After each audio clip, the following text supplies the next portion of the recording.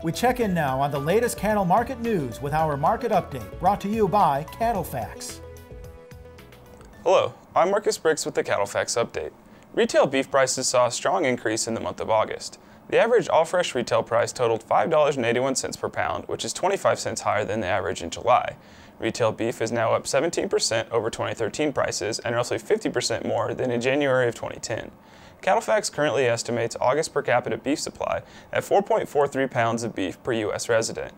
Price at this level corresponds to a percentage point increase in the Retail Beef Demand Index, which shows 6% growth over last year. Other demand analysis currently shows retail pork demand up 6% from last year as well, and broiler demand down 1%.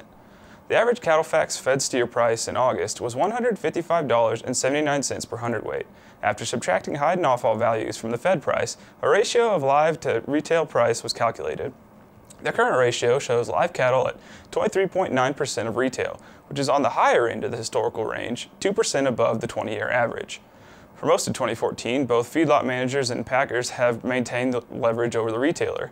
At this time of the year, the proportion of the dollar going to the feedlot stays stable, while the leverage to packers shrinks.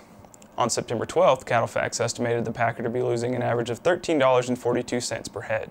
This is the first observed negative margin since May and fits closely in line with the seasonal trend of packer profitability. It wouldn't be too surprising to see wholesale beef values trend lower until spurred again by retailers purchasing to meet holiday demand. For the Angus Report and CattleFax, I'm Brix. To learn more about CattleFax, your leading source for beef industry market information, visit CattleFax.com.